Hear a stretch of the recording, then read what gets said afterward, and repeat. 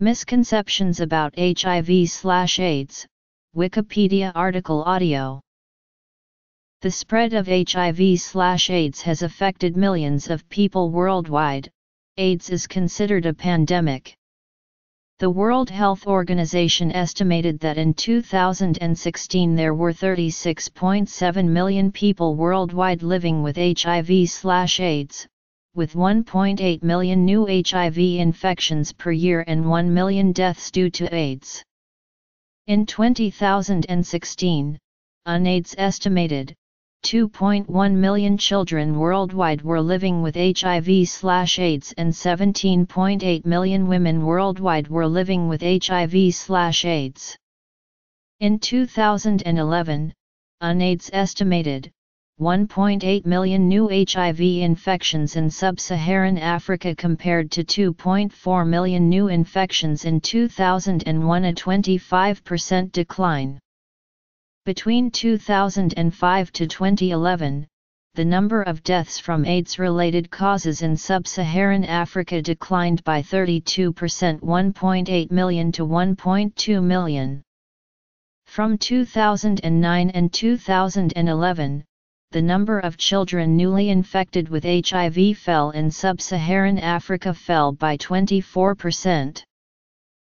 The relationship between HIV and AIDS. HIV is the same as AIDS. Treatment. Cure. Sexual intercourse with a virgin will cure AIDS.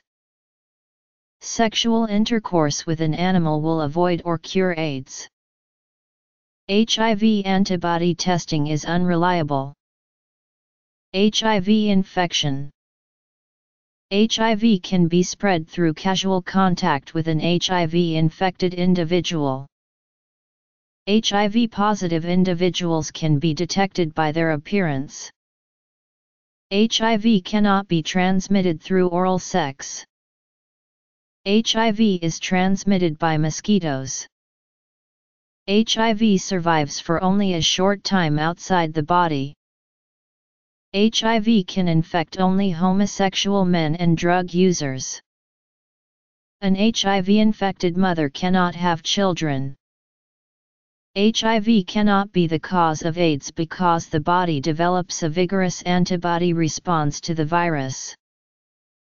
Only a small number of CD4+ T cells are infected by HIV, not enough to damage the immune system. History of HIV/AIDS. Origin of AIDS through human-monkey sexual intercourse. AIDS denialism. There is no AIDS in Africa, as AIDS is nothing more than a new name for old diseases. HIV is not the cause of AIDS. AZT and other antiretroviral drugs, not HIV, cause AIDS. Behavioral factors such as recreational drug use and multiple sexual partners, not HIV, account for AIDS. AIDS among transfusion recipients is due to underlying diseases that necessitated the transfusion, rather than to HIV. High usage of clotting factor concentrate, not HIV, leads to CD4+ T cell depletion and AIDS in hemophiliacs. Misconceptions about HIV and AIDS arise from several different sources, from simple ignorance and misunderstandings about scientific knowledge regarding HIV infections and the cause of AIDS to misinformation propagated by individuals and groups with ideological stances that deny a causative relationship between HIV infection and the development of AIDS. Below is a list and explanations of some common misconceptions and their rebuttals. The distribution of AIDS cases casts doubt on HIV as the cause. Viruses are not gender-specific, yet only a small proportion of AIDS cases are among women. HIV is not the cause of AIDS because many individuals with HIV have not developed AIDS. HIV is an acronym for Human Immunodeficiency Virus, which is the virus that causes AIDS. While this virus is the underlying cause of AIDS, not all HIV-positive individuals have AIDS, as HIV can remain in a latent state for many years. If undiagnosed or left untreated, HIV usually progresses to AIDS, defined as possessing a CD4+ lymphocyte count under 200 cells/μl, or HIV infection plus CO infection with an AIDS-defining opportunistic infection. HIV is not the cause of AIDS because some people have symptoms associated with AIDS but are not infected with HIV. The spectrum of AIDS-related infections seen in different populations proves that AIDS is actually many diseases not caused by HIV. Highly active antiretroviral therapy in many cases allows the stabilization of the patient's symptoms, partial recovery of CD4+ T-cell levels, and reduction in viremia to low or near undetectable levels. Disease-specific drugs can also alleviate symptoms of AIDS and even cure specific AIDS-defining conditions in some cases. Medical treatment can reduce HIV infection in many cases to a survivable chronic condition. However, these advances do not constitute a cure, since current treatment regimens cannot eradicate latent HIV from the body. High levels of HIV-1 develop if treatment is stopped, if compliance with treatment is inconsistent, or if the virus spontaneously develops resistance to an individual's regimen. Antiretroviral treatment known as post-exposure prophylaxis reduces the chance of acquiring an HIV infection when administered within 72 hours of exposure to HIV. These problems mean that while HIV-positive people with low viremia are less likely to infect others, the chance of transmission always exists.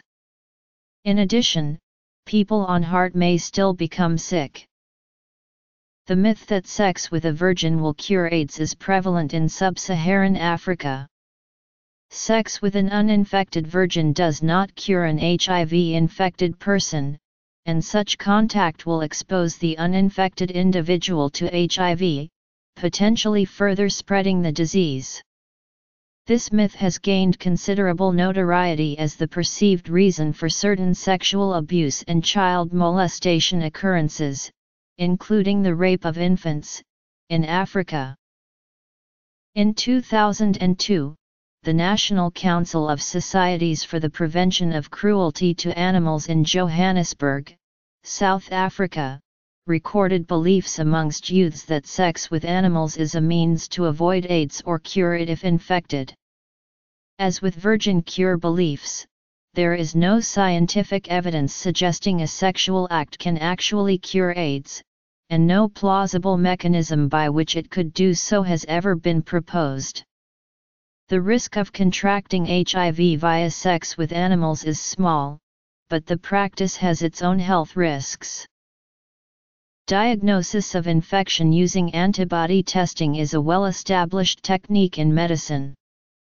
HIV antibody tests exceed the performance of most other infectious disease tests in both sensitivity and specificity.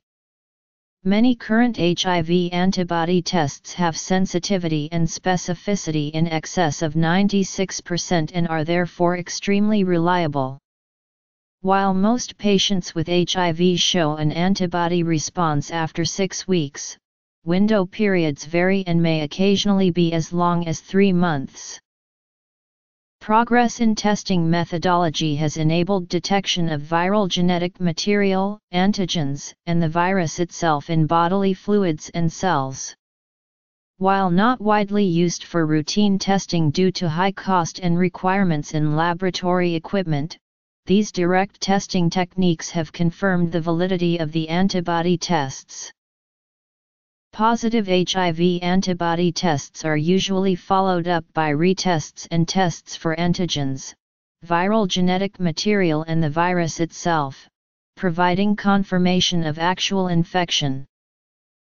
One cannot become infected with HIV through normal contact in social settings, schools, or in the workplace. One cannot be infected by shaking someone's hand, by hugging or dry kissing someone, by using the same toilet or drinking from the same glass as an HIV-infected person, or by being exposed to coughing or sneezing by an infected person. Saliva carries a negligible viral load, so even open-mouthed kissing is considered a low risk. However, if the infected partner or both of the performers have blood in their mouth due to cuts, open sores, or gum disease, the risk is higher. The Centers for Disease Control and Prevention has only recorded one case of possible HIV transmission through kissing, and the Terence Higgins Trust says that this is essentially a no-risk situation. Other interactions that could theoretically result in person-to-person transmission include caring for nosebleeds and home health care procedures, yet there are very few recorded incidents of transmission occurring in these ways.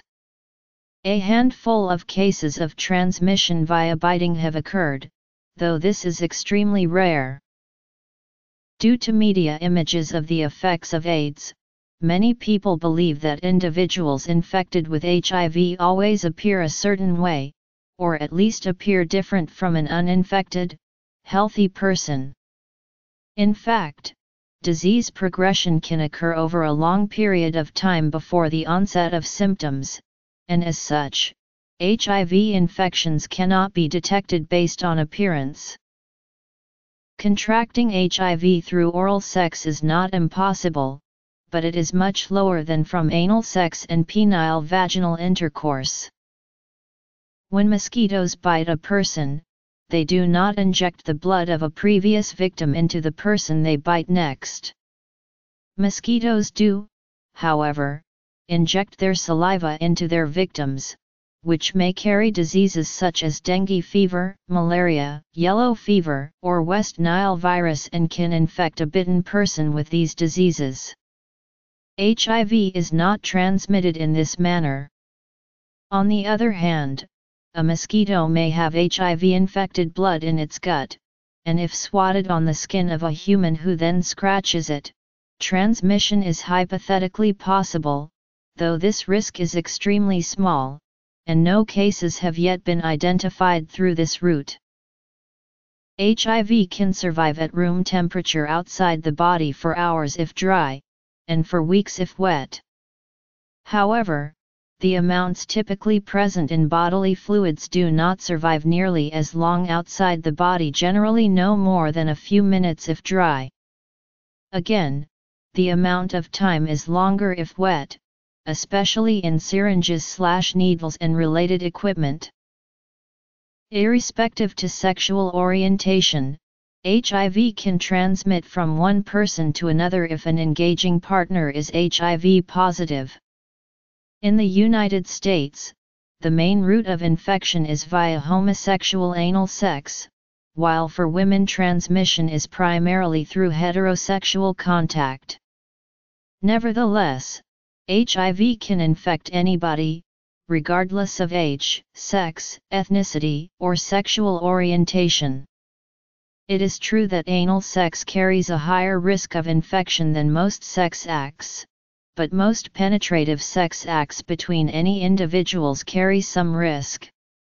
Properly used condoms can reduce this risk. HIV-infected women remain fertile, although in late stages of HIV disease a pregnant woman may have a higher risk of miscarriage.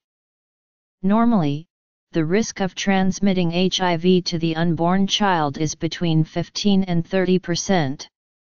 However, this may be reduced to just 2–3% if patients carefully follow medical guidelines.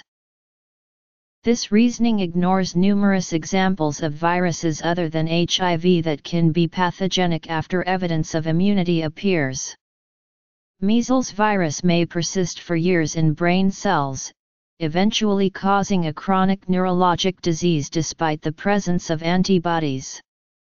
Viruses such as cytomegalovirus, herpes simplex virus, and varicella zoster may be activated after years of latency even in the presence of abundant antibodies. In other animals, viral relatives of HIV with long and variable latency periods, such as venavirus in sheep, cause central nervous system damage even after the production of antibodies. HIV has a well-recognized capacity to mutate to evade the ongoing immune response of the host. Although the fraction of CD4 plus T cells that is infected with HIV at any given time is never high, several groups have shown that rapid cycles of death of infected cells and infection of new target cells occur throughout the course of the disease. Macrophages and other cell types are also infected with HIV and serve as reservoirs for the virus. Furthermore, like other viruses, HIV is able to suppress the immune system by secreting proteins that interfere with it. For example, HIV's coat protein, GP120, sheds from viral particles and binds to the CD4 receptors of otherwise healthy T cells.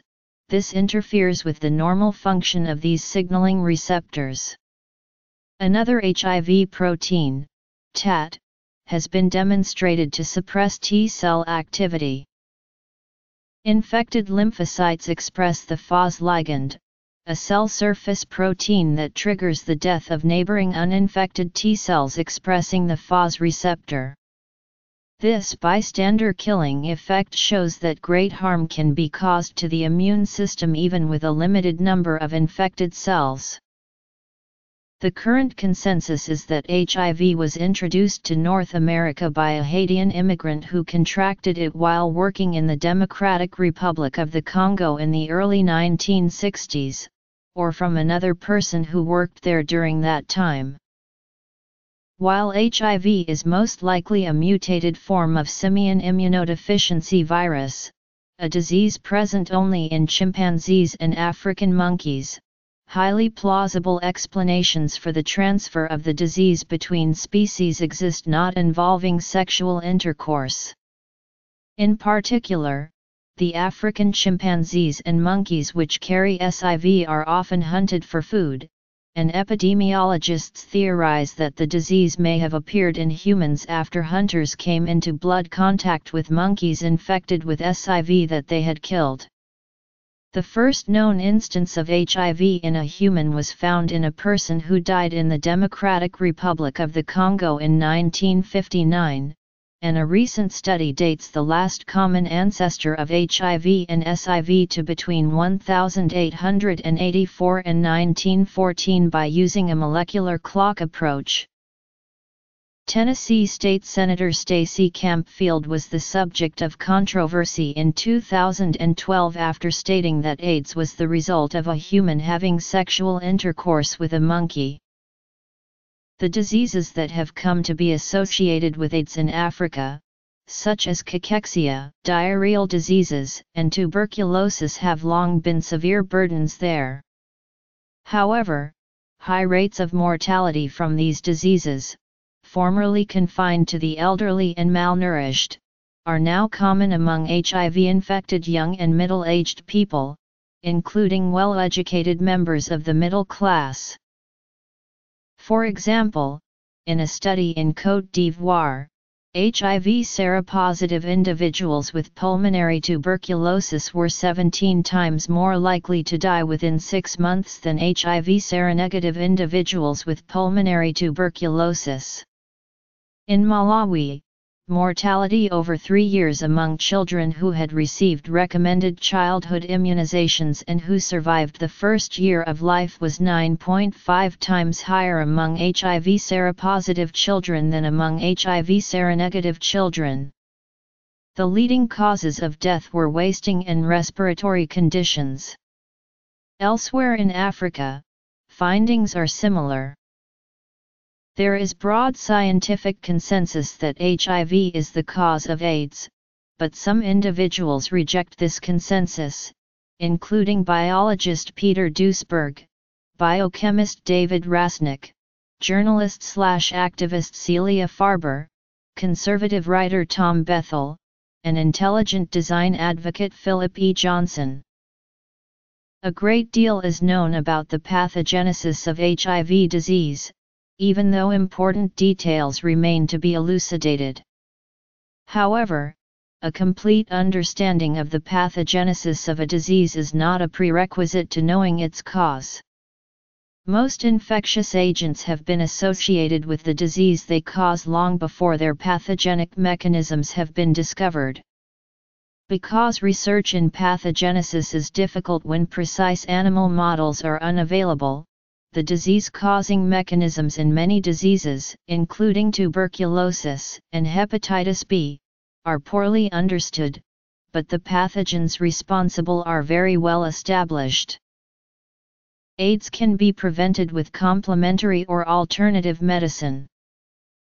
The vast majority of people with AIDS never received antiretroviral drugs, including those in developed countries prior to the licensure of AZT in 1987. Even today, very few individuals in developing countries have access to these medications. In the 1980s, clinical trials enrolling patients with AIDS found that AZT given as single drug therapy conferred a modest survival advantage compared to placebo. Among HIV-infected patients who had not yet developed AIDS, placebo-controlled trials found that AZT given as a single drug therapy delayed, for a year or two, the onset of AIDS-related illnesses. The lack of excess AIDS cases and death in the AZT arms of these placebo-controlled trials effectively counters the argument that AZT causes AIDS. Subsequent clinical trials found that patients receiving two drug combinations had up to 50% increases in time to progression to AIDS and in survival when compared to people receiving single drug therapy. In more recent years, 3 drug combination therapies have produced another 50–80% improvements in progression to AIDS and in survival when compared to 2 drug regimens in clinical trials.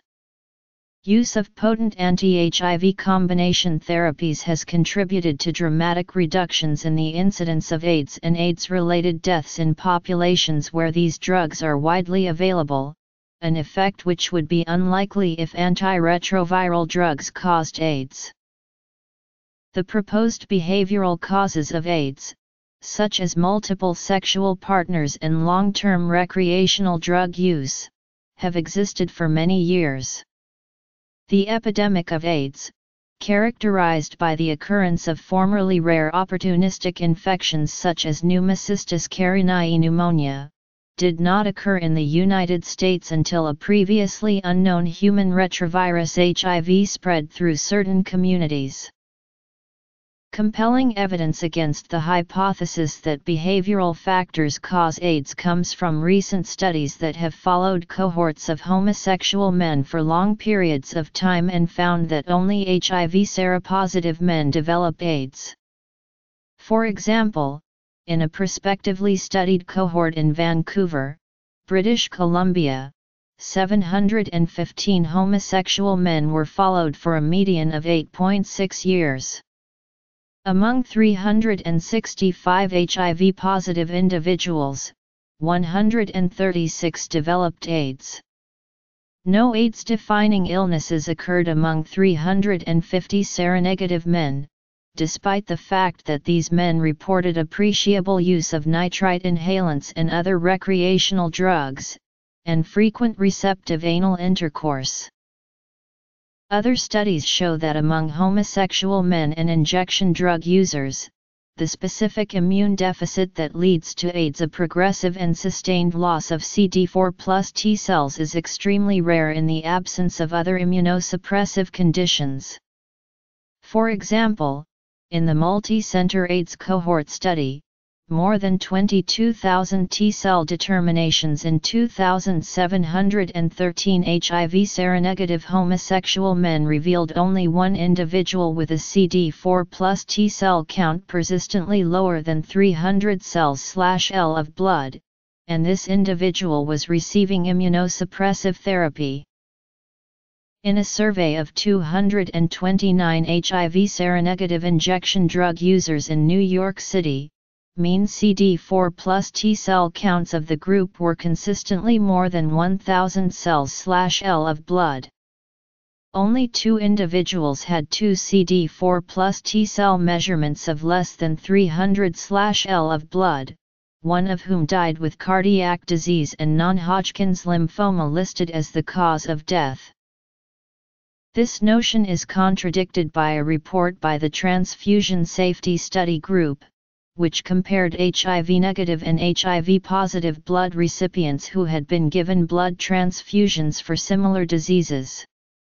Approximately 3 years following blood transfusion, the mean CD4 plus T cell count in 64 HIV-negative recipients was 850/L of blood, while 111 HIV seropositive individuals had average CD4 plus T cell counts of 375/L of blood.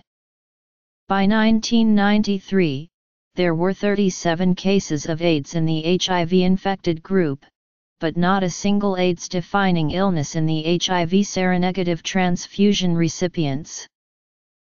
This view is contradicted by many studies. For example, among HIV seronegative patients with hemophilia A enrolled in the transfusion safety study, no significant differences in CD4 plus T cell counts were noted between 79 patients with no OR minimal factor treatment and 52 with the largest amount of lifetime treatments. Patients in both groups had CD4 plus T cell counts within the normal range. In another report from the Transfusion Safety Study, no instances of AIDS-defining illnesses were seen among 402 HIV seronegative hemophiliacs who had received factor therapy.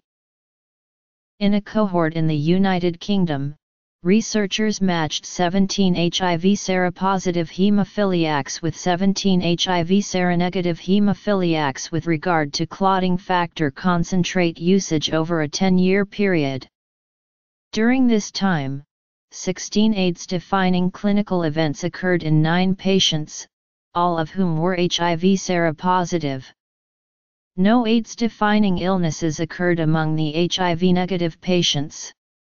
In each pair, the mean CD4 plus T cell count during follow-up was, on average, 500 cells/L lower in the HIV seropositive patient. Among HIV-infected hemophiliacs, transfusion safety study investigators found that neither the purity nor the amount of factor VIII therapy had a deleterious effect on CD4 plus T cell counts. Similarly, the multi-center hemophilia cohort study found no association between the cumulative dose of plasma concentrate and incidence of AIDS among HIV-infected hemophiliacs. The distribution of AIDS cases, whether in the United States or elsewhere in the world, invariably mirrors the prevalence of HIV in a population. In the United States, HIV first appeared in populations of injection drug users and gay men. HIV is spread primarily through unprotected sex, the exchange of HIV-contaminated needles, or cross-contamination of the drug solution and infected blood during intravenous drug use. Because these behaviors show a gender skew, Western men are more likely to take illegal drugs intravenously than Western women, and men are more likely to report higher levels of the riskiest sexual behaviors, such as unprotected anal intercourse. It is not surprising that a majority of U.S. AIDS cases have occurred in men.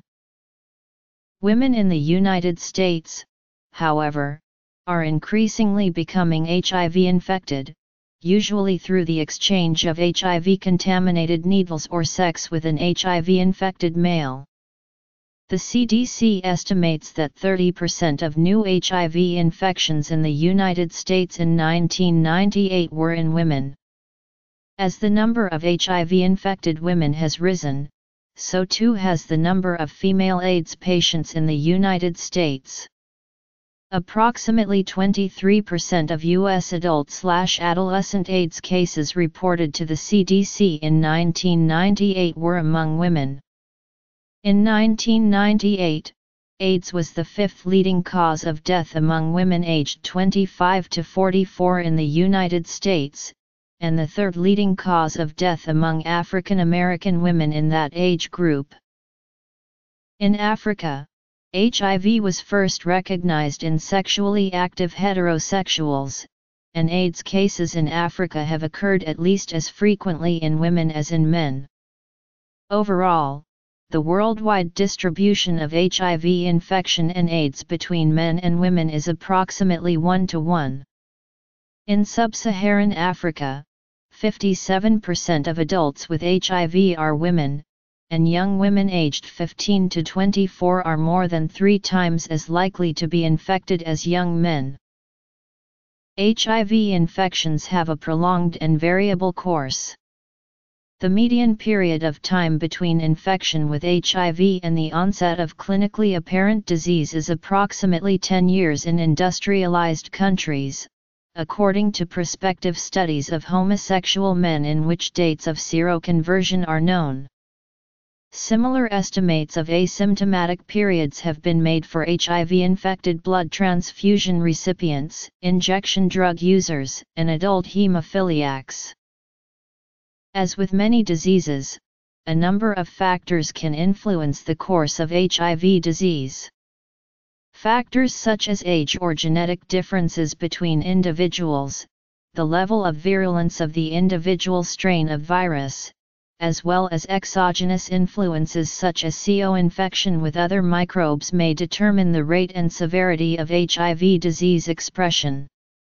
Similarly, some people infected with hepatitis B, for example, show no symptoms or only jaundice and clear their infection, while others suffer disease ranging from chronic liver inflammation to cirrhosis and hepatocellular carcinoma. CO factors probably also determine why some smokers develop lung cancer while others do not. Most AIDS symptoms result from the development of opportunistic infections and cancers associated with severe immunosuppression secondary to HIV. However, immunosuppression has many other potential causes. Individuals who take glucocorticoids or immunosuppressive drugs to prevent transplant rejection or to treat autoimmune diseases can have increased susceptibility to unusual infections, as do individuals with certain genetic conditions, severe malnutrition, and certain kinds of cancers. There is no evidence suggesting that the numbers of such cases have risen, while abundant epidemiologic evidence shows a very large rise in cases of immunosuppression among individuals who share one characteristic: HIV infection. The diseases associated with AIDS, such as pneumocystis jirovecii pneumonia and Mycobacterium avium complex, are not caused by HIV, but rather result from the immunosuppression caused by HIV disease. As the immune system of an HIV-infected individual weakens, he or she becomes susceptible to the particular viral, fungal, and bacterial infections common in the community. For example, HIV-infected people in the Midwestern United States are much more likely than people in New York City to develop histoplasmosis, which is caused by a fungus. A person in Africa is exposed to pathogens different from individuals in an American city. Children may be exposed to infectious agents different from adults. HIV is the underlying cause of the condition named AIDS, but the additional conditions that may affect an AIDS patient are dependent upon the endemic pathogens to which the patient may be exposed. Many HIV-infected people turn to complementary and alternative medicine, such as traditional medicine, especially in areas where conventional therapies are less widespread. However, the overwhelming majority of scientifically rigorous research indicates little or negative effect on patient outcomes such as HIV symptom severity and disease duration, and mixed outcomes on psychological well-being. It is important that patients notify their healthcare provider prior to beginning any treatment, as certain alternative therapies may interfere with conventional treatment.